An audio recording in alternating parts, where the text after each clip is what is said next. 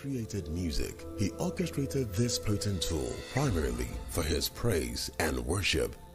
God is the author of music. Music is for worshiping and praising God. That's the primary thing it's supposed to do. But there was a distortion in this divine plan. When the enemy said, "I will ascend above the heights of the clouds, I will be like the Most High." But he was cast down from heaven. Being a master of deception, he has stoutly distorted and corrupted the beautiful gift of music as he desperately leads many astray by deceptively instilling in the minds of the unsuspecting a culture of satanic worship through the use of symbolisms in music. One of the areas you must be very careful is in music. Symbolisms. Music. And I've warned, and you need to take this seriously. These symbolisms show up in imagery that lure many into worshiping occult practices, promote sexual perversion, and other immoral vices such as drug addiction and drunkenness. And in lyrics that blaspheme and glorify rebellion against God and His Word.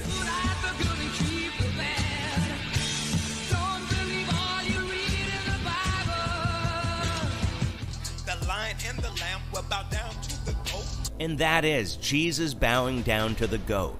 Once again, goats are unbelievers, or at worst, Satan or the Baphomet. And even if it did mean greatest of all time, it makes no sense to have Jesus bowing down to himself. Unwittingly, the young and unsuspecting rave about these and idolize the bearers of these demonic depictions. But when it comes to music and dance, they're connected to your emotions, directly connected to your soul. And that's what Satan wants. He wants to make connection with your soul.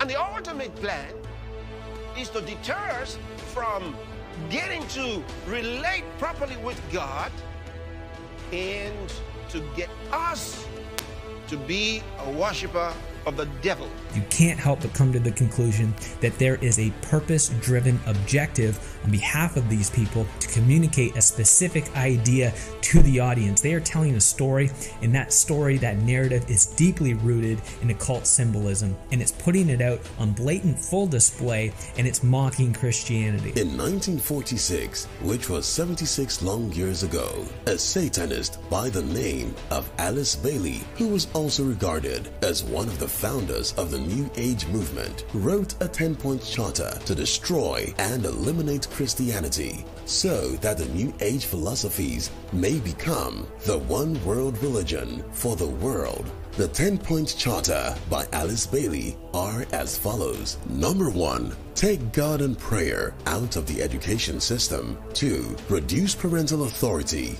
over the children. 3.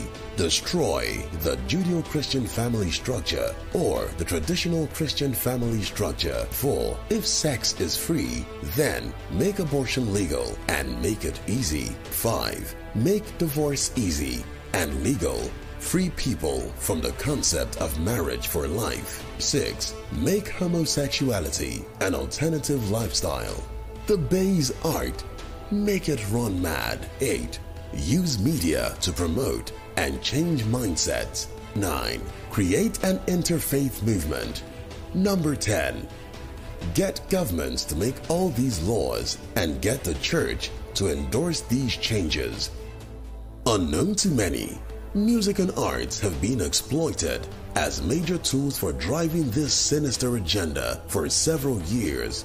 Tragically, some of these things have crept into the Church of Jesus Christ. Music that is not of God. I say it's very dangerous to go into some kind of music that is basically worldly, not known to be Christian, and then we want to Christianize it. How worldly should we get to win the world? How worldly should we be to to win the world. How far should we go to get their attention? We have to be like them to do so? That is a confession of your spiritual bankruptcy. Because if you were full of the Spirit, just think the very thought of it. If the apostles said, you see, we have to be like the Pharisees to win them. That's not what Paul was saying when he talked about being like a Jew. That's not what he meant. But we don't have to now be like them. We don't have to have their music for them to listen to our music.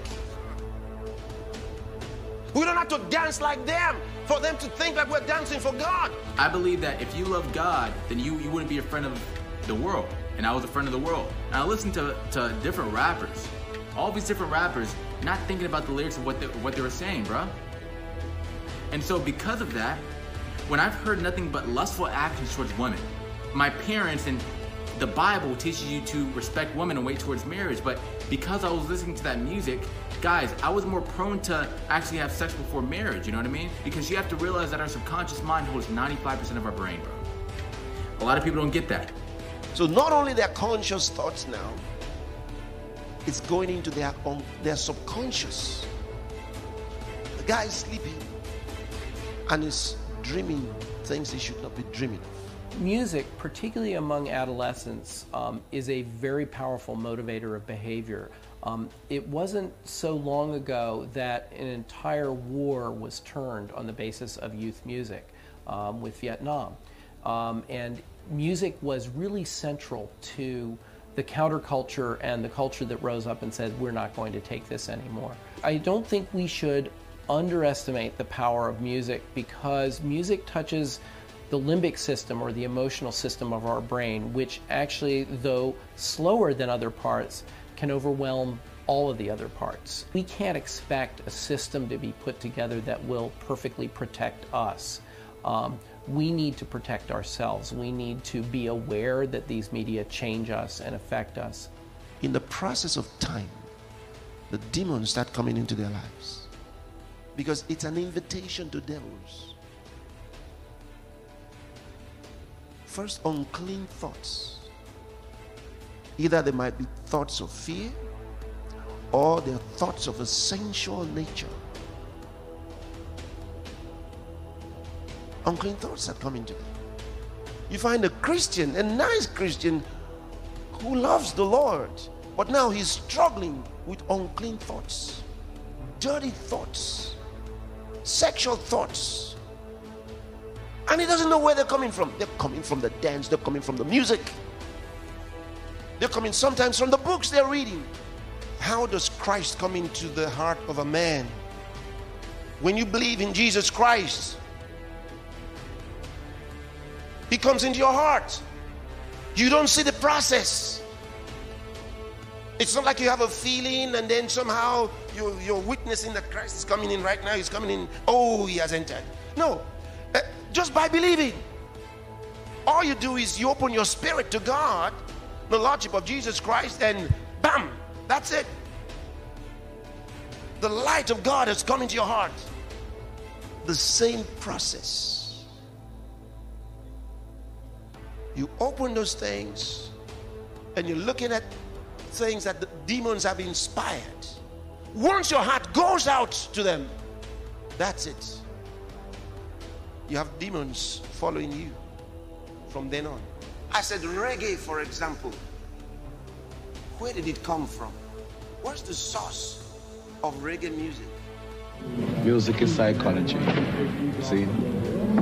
And if the music does not penetrate the heart, the soul, and the mind, and the body, then you ain't gonna feel it. Because reggae music is not something that you hear, it's something you feel. See? And if you don't feel it, you can't know it.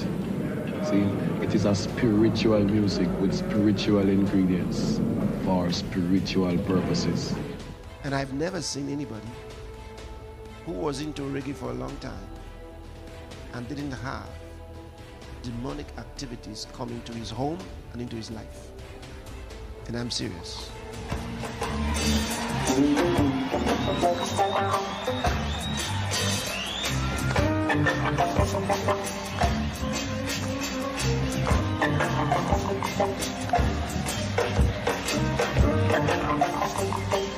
So don't deceive yourself. So, oh, well, God has called me into this. If God is calling you into something, it needs to be pure.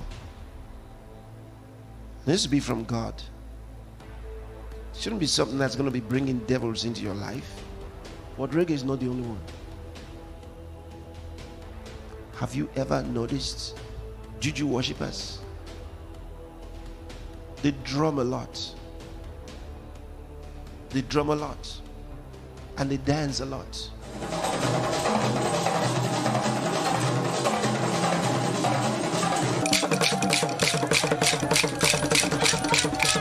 A lot of the dancing steps that people get from the world,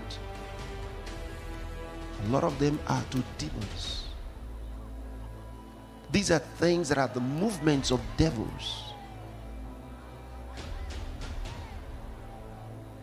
I've dealt a lot with people with evil spirits. Some of you may have been in some meetings where we're doing those things. The moment I start addressing the evil spirit, you see some, they start dancing. And the guy or the girl is not in control. They go like this. How many of you have seen them? And you think they're going to fall. They can bend in an awkward way and still be standing. Why? Because it's not them, it's the evil spirit. And they're twisting themselves in some funny way. If you began to drum for them, they will show you their dance. The same dance that they do at the shrines.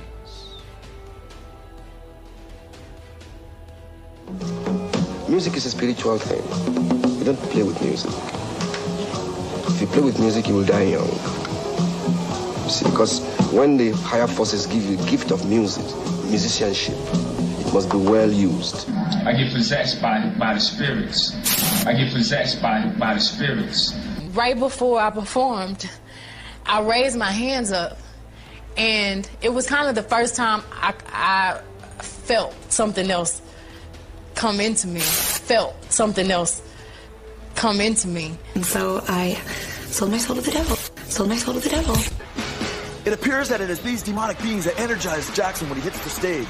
Jackson stated, quote, "When I hit the stage, it's all of a sudden a magic from somewhere that comes and the spirit just hits you and you lose control of yourself." Then there's this other kind of music. I watch the young people and I see that they've taken it into the church, and when they're dancing and they have their hand here.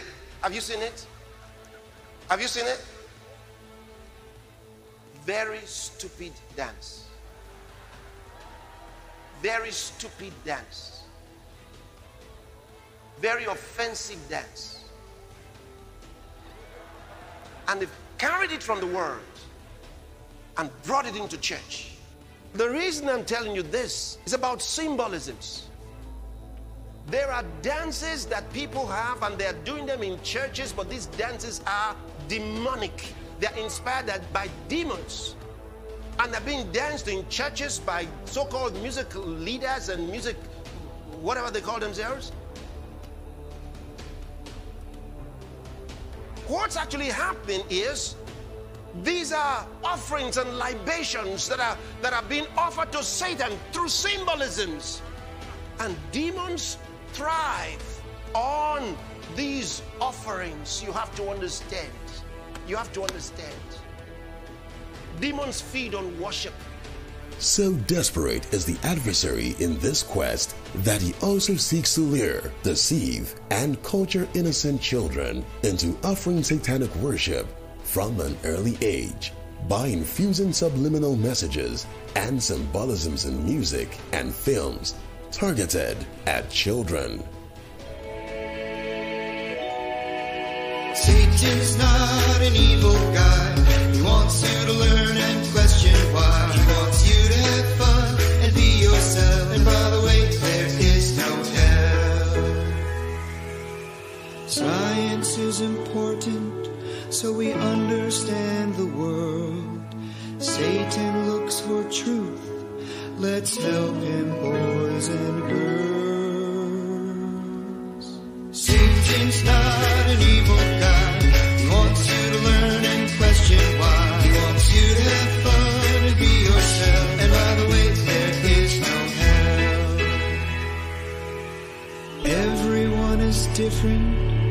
and that's okay with Satan. He'll always treat you equal, whether you're black, white, or gay. Satan-inspired theosophist Alice Bailey is quoted to have said, "When you are changing a nation, don't bother with the old people. They are too stuck in the old traditions. They will not change. But go for the children, especially 10 years and younger."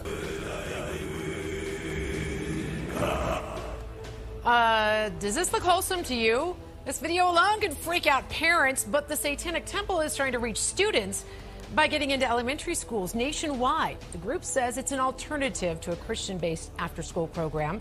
Denver 7's Mark Boyle's been looking into this, and Mark, they say it's a kid-friendly club. That's right. Hard to believe, but that's exactly what they preach here. And this is the parental permission slip that they're handing out so your kid can participate. Here's the After School Satan website. They even have a children's book dedicated to this. Now, they say there are some wholesome activities and lessons to be learned, but others believe it has no place around children.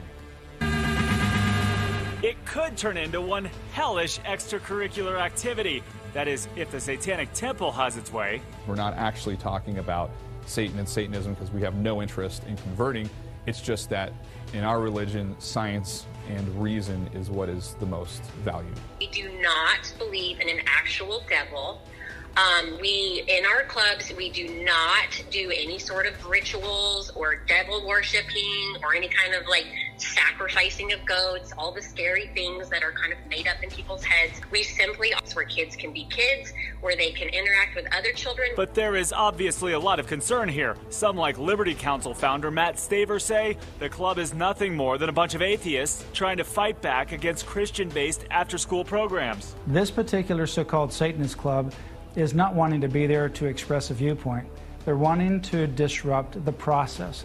I want to say that everybody's entitled to their beliefs. However, I feel like that's just a little odd. They already took, God out of schools, but now they're going to allow Satan in. It's just crazy. We're disconnecting Satan and his works from the nations, from the cities. We're disconnecting him. And he cannot proceed. He cannot proceed with his acts. He cannot proceed. Music is a reflection of the culture and ideals of a people. Little wonder the adversary seeks to culture the world with the ideals of darkness through symbolisms in music and arts. But while the church remains, we will culture the nations aright, filling the nations with the songs of our kingdom, that they may worship the one true God, who is the true author of music and Lord over all. Revelation chapter 11 verse 15 says, "The kingdoms of this world are become the kingdoms of our Lord and of his Christ, and he shall reign forever and ever."